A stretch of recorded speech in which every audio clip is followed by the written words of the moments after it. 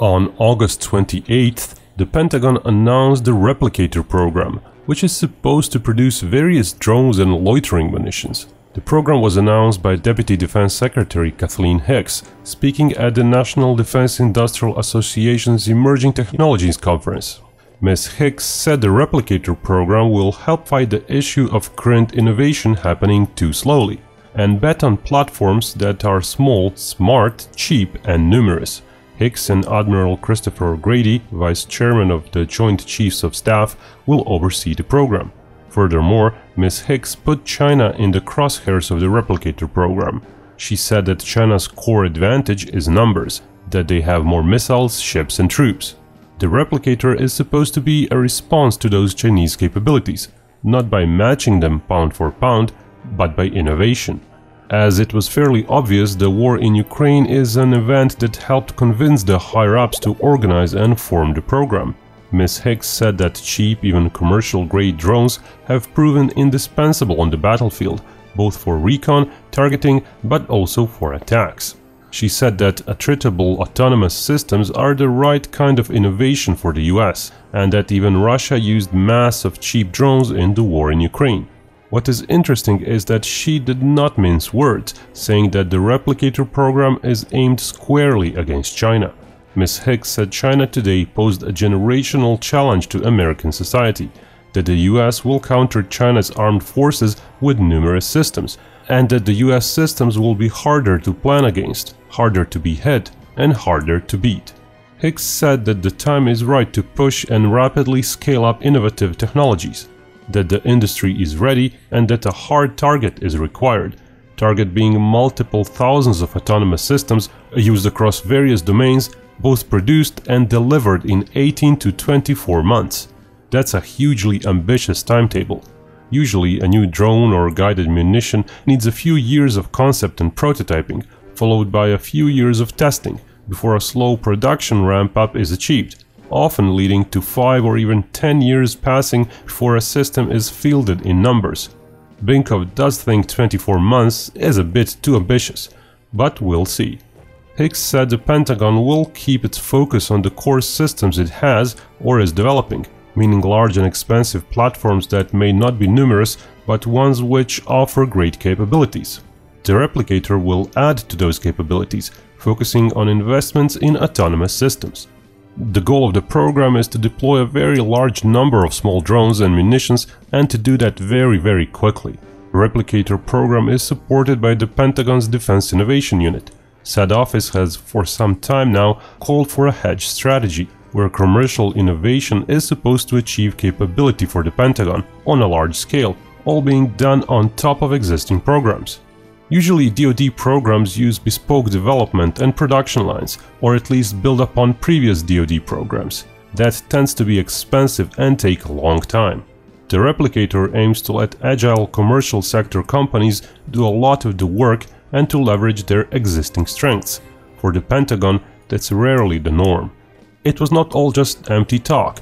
The 2025 defense spending bill draft already has $1 billion allocated for a plethora of low-cost drones, robust communication technologies, and advanced AI and computing technologies, all managed by the Defense Innovation Unit. While that is just a draft of the bill, the DoD has already requested $1.8 billion for artificial intelligence research for the 2024 budget. In 2021, there were almost 700 various artificial intelligence-related projects within the DoD. The Replicator program, according to Hicks, is going to bring those investments together, reorganize existing funds, manage them, and scale up production. The expected cost of the Replicator for now is in the hundreds of millions of dollars. But that may be only the beginning. The money is not the major challenge, Hicks said, as DoD programs usually cost billions or tens of billions. But getting the production up and running and doing it on a major scale, that is going to be challenging. A byproduct of the Replicator is that its lessons could be applied to other programs within the DoD. Hicks said that the end result might be cutting years of a development process, because the standards would have been figured out. Hicks said that the Replicator may live up to its name if other Pentagon's programs start, well, replicating it. How it's set up, how it's run, how quickly it can innovate and adapt. Those are the new buzzwords of the moment. So what all that boils down to is this. The DoD seems to be confident enough, after more than a decade of research and development in autonomous systems, that it wants to leverage that knowledge, and it wants to leverage the cheap commercially available electronics and cheap commercial grade mass production to quickly establish a new arsenal of drones and munitions. The Pentagon seems to want to partner up with both existing but also new private firms, which are developing commercial grade systems, and having observed the lessons from Ukraine, create that aforementioned arsenal in mere years. Key words that have been repeated are autonomous and attritable. Autonomous means all those recon drones and munitions would need little to no human input once they have been launched.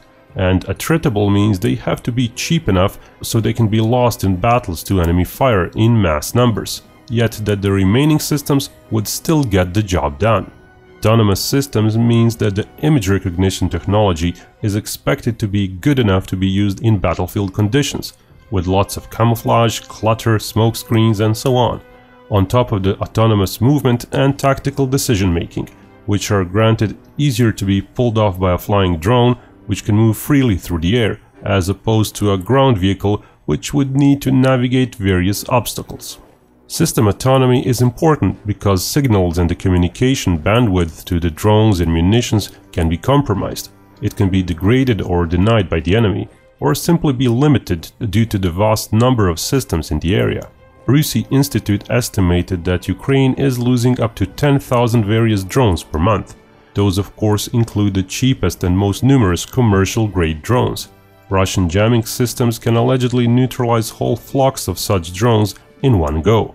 So the autonomy of a drone, its ability to be resilient, its ability to share and distribute information between themselves is crucial.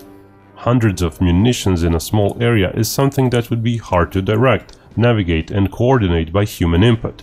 AI is thus crucial and a bit scary.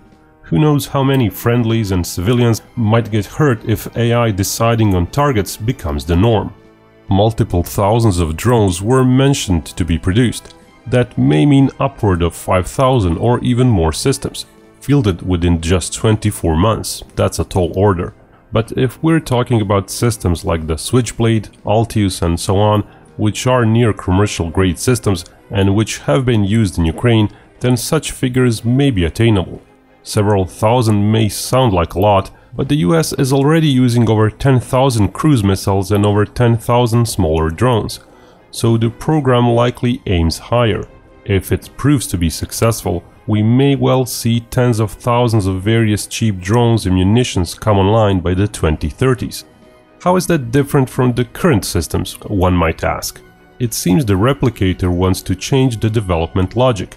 Instead of having separate cheap drone and munitions programs, which often develop software and systems independently and thus inefficiently, the Replicator wants to create a common baseline, run and helped by the Pentagon, where all the Pentagon's experience in AI will be injected into otherwise cheap and mass-produced systems that commercial drone makers can offer. These Replicator systems are not to be confused with Air Force's collaborative combat aircraft or loyal wingman drones, which are more expensive and run under a different program.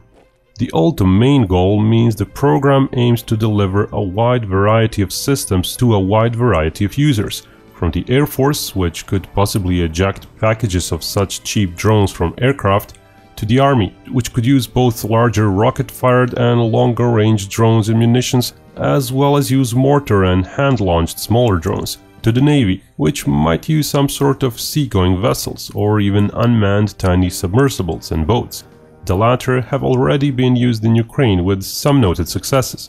The US Air Force has already toyed with unmanned attritable combat aircraft. Here's a 2019 artist's rendering of such an aircraft.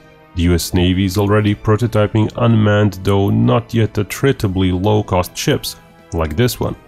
Now the Replicator is still very early in the process, and the people behind it do not want to share much information yet. It could end up being yet another program that goes several times over budget, that's years late, and that has numerous issues even when fielded. But the goal the replicator is aiming for seems not to be just to deliver on its own program, but it appears to be a call to arms to the wider array of DoD programs. Future warfare is almost assured to have thousands of drones and munitions operating in swarms. Will they come by 2026? Will they cost tens of thousands of dollars or hundreds of thousands? And will they be managed by the replicator program or some other programs? That's really beside the point. Replicator is the first one to try to manage it at scale and unite multi-domain needs. Even if it stumbles, it will surely point the way for future such programs, and to future conflicts in general, where drones will play a much greater role. And remember, Binkov may talk about war, but only real peace can bring us all together.